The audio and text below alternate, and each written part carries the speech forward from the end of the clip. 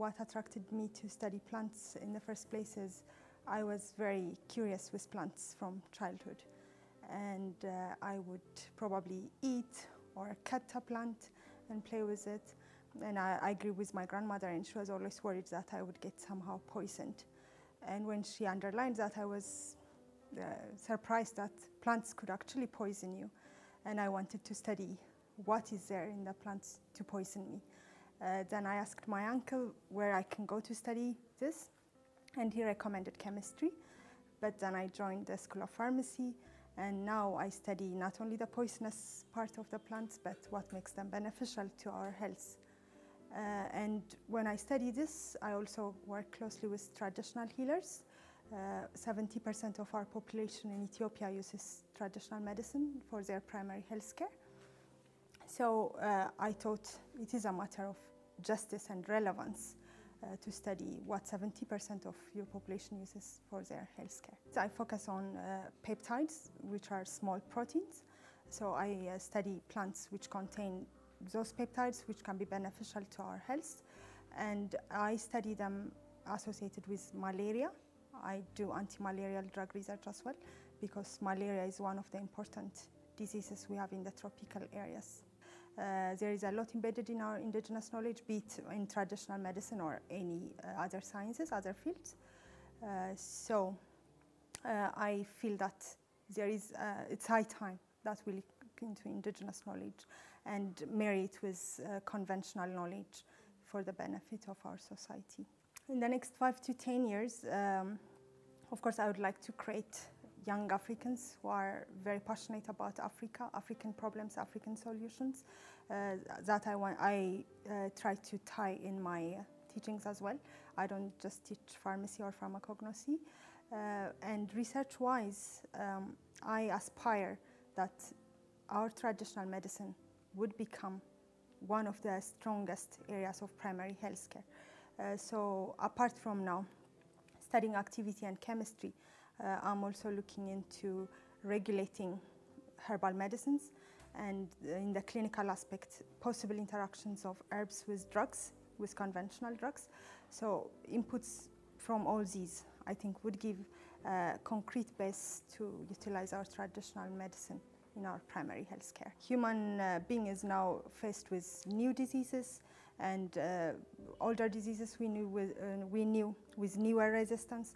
So there is a call for new drugs, new drug compounds to be in the market. And according to literature, nature remains to be the biggest, if not the only source to provide us with newer drugs. And this information about natural drugs, again, is mainly found from traditional healers, according to WHO's report as well. In order to improve the life of Africans, not only Africans, but human beings in general, we have to look into nature, and that information about natural medicines usually lies in indigenous traditional medicinal knowledge, and hence we have to really look into traditional medicine.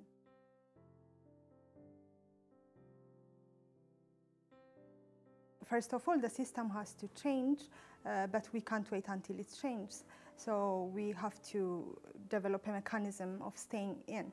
And as I always say, family and science or family and research should not be a matter of choice. So it's, as someone has said, it's like jiggling balls. So at a given point in time, probably you would give more time to your family, and at a given point of time, you would give a little bit more time to your carer. Of course, you would need due support from brothers, husbands and fathers, and senior faculty as well. I am lucky in a way because I had a very supportive family, and I had very supportive professors and a very supportive system. I did my PhD in Scandinavia, so that made me able to sustain and stay.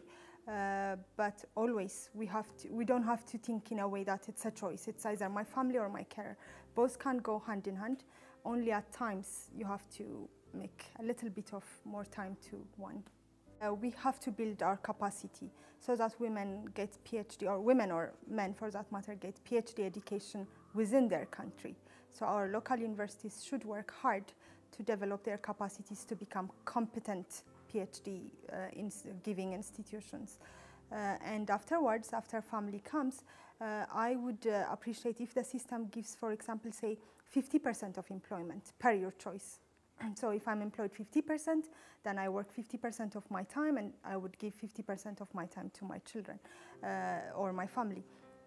Otherwise, if it's 100% or no, then again it will become a matter of a choice. Then I may have to forsake my career to raise my children or support my family. But these percent employments, which are exercised also in some of well-developed countries, could be tried here as well.